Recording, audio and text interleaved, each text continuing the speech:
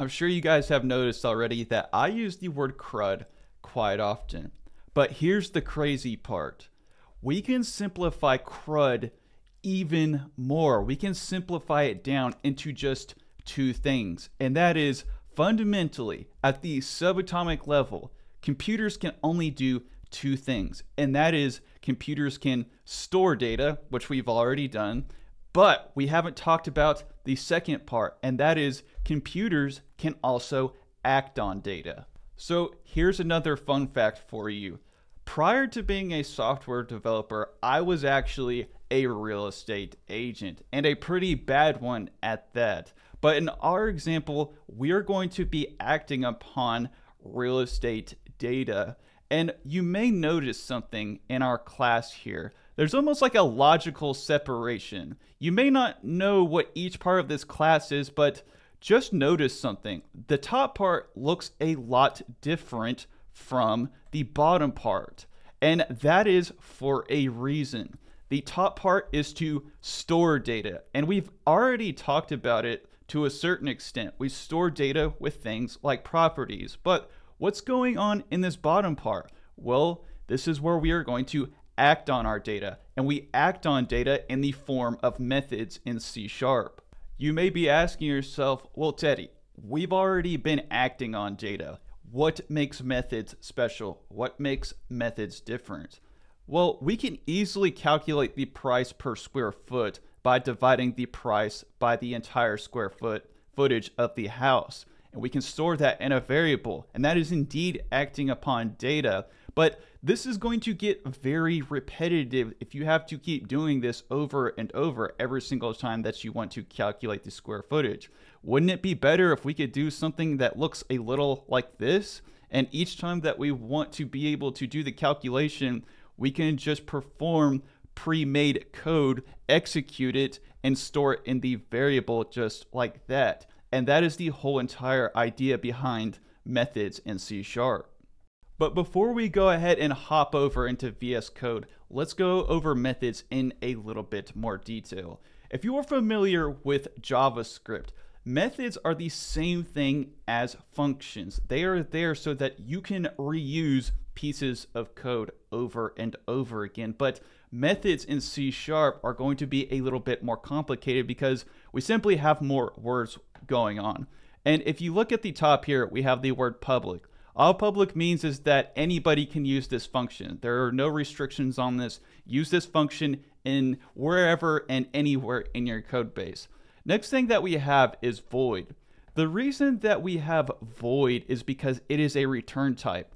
A void simply means that there is nothing being returned from the function, and that is because we are using a console.writeLine. If you want to actually return something, what you would do is you would have a return like this. And this is very important because you need to be very cognizant of what you're returning from functions, because if you're not paying attention, you could just return anything. And in this case, we would be returning something more likely in the form of an int. But because this is a beginner video, we're just going to stick to console.writeLine right now. And console.writeLine doesn't actually return anything. It just prints stuff to the console. The next thing is you have the actual method name, and this is what you define the function as. And you put all the code that you want to reuse within these brackets right here, and whenever you want to actually use this code, you can call it and you can execute it by simply tacking on these parentheses at the end. If you put a method like this is not going to execute it. If you want the function to execute, if you want this code within your method to actually be run, you have to have the parentheses on the end, or otherwise it's not going to run. But we'll talk a little bit more about that later in the video. Let's go ahead, let's hop inside VS Code and let's do some coding. So currently I'm starting with a blank slate. I've deleted all the previous classes. My program.cs file is empty. We are good to go. What I'm going to do is create a new C# file, and I'm going to go new C# and I'm going to choose class. And within the actual box up here, I'm going to type in real estate because we're going to be making a class that models real estate. First things first, going to go prop, and within this first prop, I'm going to have a string. This is going to be an address. Of course, we need the address for our real estate. Next one is going to be for the price, and I'm going to type in prop This one's going to be an int. We're going to have price and press control again. Next thing we'll do is we'll go down here, we'll type in prop again, and we'll have an int, and we'll also have the square footage. So go ahead, type in square footage just like this, press control again. And here's where we're going to actually create the method. Now remember, this is where we are going to act on the data that we are storing up top. And what we're going to do, we're going to first type in public.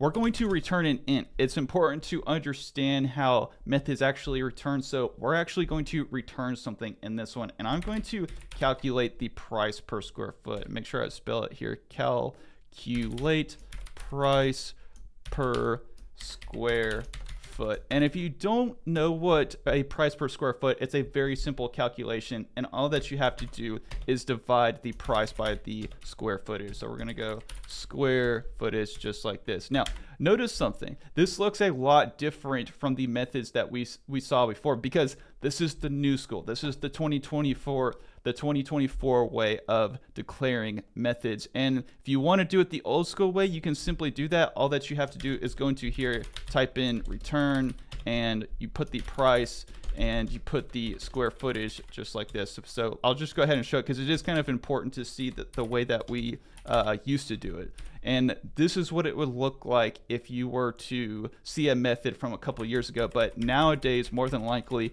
what you're going to see is it in the form of an arrow function or a lambda. And we'll talk more about lambdas in a later video, but we've already got our method declared. We are ready to go. Now what we need to do is we need to actually execute this method, but first we need to populate our actual data structure with real estate data. And in order to populate the real estate data, I'm going to be using, once again, newer syntax. We've experienced a lot of the older syntax, but we got to hop into the future and we have to do things the new school way. And the first new school way of declaring a class is we don't actually have to go into here and have real estate twice. And if you think about it, it just kind of makes sense. It's a little bit redundant to have both of those types there. So we can just go ahead and leave that out and just have new. The next thing is we don't have to go in and dot everything. A lot of times when you just want to new up a brand new object, you can use this type of syntax in order to just quickly populate it with data. And I'm going to go ahead and populate the address. I'm also going to populate the square footage, and I'm going to declare it as 1300, but you can make it as big as you want to. You can make it a 20,000 square foot house if you really want to, ball out, but I'm going to stay small. The next thing that I'm going to do is I'm going to declare a price, and I'm going to declare a price of, let's see, 300,000. I think that's pretty appropriate. So if you're coming from JavaScript, you may be used to having functions that look something like this. You actually declare a variable and you return it either in the form of an arrow function, and it's never attached to an object. And that's actually a true function, and we can make those in C#, but 99% of the time, or maybe 90% of the time, what you're going to do is you're going to be using the actual method that's attached to your object. Now, I'm going to teach you a cool little trick. If you want to find the type, if you want to go to where this type is actually created, this actual class is created, press Control or Command if you're on a Mac. Go ahead, it's going to underline it and click it, and you can quickly go to the actual type. And notice that this function is tied to this class. So if we're going to actually declare a method, not a function, we're going to have to dot into our object. And it kind of is a good thing in a sense, because we can logically group all of our actions, all of our methods that we actually need. I'm going to go into here, I'm going to calculate the price per square foot, and we can go ahead and execute that function and watch what happens. And this is very important, so make sure to watch this part. So we're going to run .NET watch run, and you may think it would log to the console, but we're not actually logging to the you see, nothing actually showed in the console, and that's because we returned an int. We did not actually console log anything. But if we want to actually console log this, all that we do is we go into here and we're going to say console, and I'm going to say write line, and you pass in this function. And what's going to happen is when this code actually runs, this function is going to execute, and by the time this actually gets to the console.writeLine, the number or the calculate price per square foot is going to be pretty much injected or passed into this console write line. And let's go ahead, I'm going to go ahead run it again and watch what happens. We get 230. But I'm about to show you something really cool. Watch what happens when we remove the actual brackets here. Just go ahead, reach into the end of this method right here and remove these two brackets. And let's see what it actually logs when we console log it without the parentheses. What you're going to see is a system, FUNC, system func. And this is because when you do not have the brackets, remember that if you do not have the brackets, it's not going to actually run. And it's literally just going to store it in memory. But what exactly do I mean by store in memory? Well, what's going to happen is when you click the green button or you run .NET Watch Run, C# is going to go through everything and it is going to store the function in memory. But if you don't actually execute it, what's going to happen is that it's just going to pretty much stay in memory. But if we go ahead, we tack on these brackets, what's going to happen is that C# is going to reach this line of code, it's going to pop it on the stack, and after the function gets done executing, it's going to pop it off the stack. But that's enough for today. That's a lot to take in. I hope that you guys enjoyed this video. If you did, make sure to smash that like button, smash that subscribe button, and as always, thank you for watching.